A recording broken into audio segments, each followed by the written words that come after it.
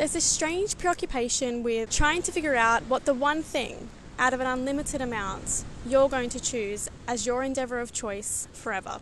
And if you haven't figured it out by certain stages of life, the pressure and the expectations start to generate a new feeling, a feeling of having fallen behind in life.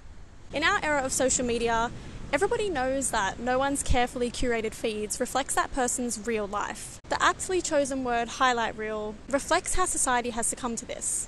It's an illusion that we buy into with an unhealthy dose of cognitive dissonance, because we know it's not real, but we compare ourselves to it anyway. Our world measures success-based milestones based on productivity and the accumulation of wealth, rather than on happiness, on how a person feels on a day-to-day basis. When a human is encouraged to master one specialty, they're more likely to succeed in the short term and possibly even make good money. But they're also more likely to make poor choices, have low adaptability, and report low satisfaction with life in the long term. Yet this is the life path that we've all been taught to glamorise. When these people inevitably make a shift towards happiness, they almost always end up with low income as they move away from their specialty. Inversely, when we encourage humans to take their time and explore multiple interests, they are less equipped in the short term, but much better off in the long term, because they've mastered adaptability and have accumulated a wider spectrum of knowledge. They make better choices, better income, and report a higher satisfaction with life. The argument here is that spending your early adulthood and your 20s exploring multiple interests and career choices is how a human is meant to develop their adulthood. Consequently, it also comes with feeling behind in life, because those who are on the specialty trajectory are currently doing really well financially. Even those who are reaping the rewards of having chosen a specialty right now are looking at those even higher than them and also feeling behind, or they're looking at those who are still figuring it out and longing for their adventure and freedom.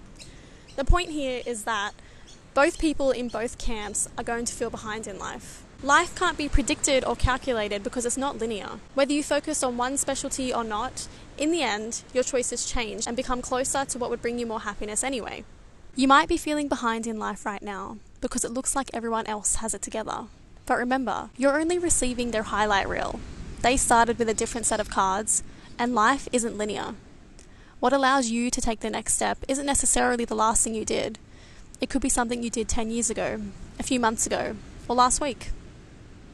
If you're watching this, it's because you're questioning the choices you made in life, whether you've spent the majority of your working life on one specialty, or if, like me, you've started and ended multiple.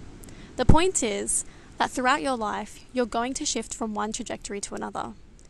Every choice you've made, even the blatantly bad ones, were the best decisions you could have made given all of the information you had at that time. There's a quote that goes, "It's not uncommon for people to spend their whole life waiting to start living." If that's you, you're waiting for the right path to fall in your lap. You're waiting for some life-changing information to make all the difference, without realising that you're actually already on your path. And there is no right path. There is no secret trajectory that you need to find that's going to give you the best, most optimised life. Your only job in this life is to follow what you love. You're not behind in life. You're just romanticising the highlight reel of somebody else's. Life is a choose-your-own-adventure game, and right now, you're actually winning.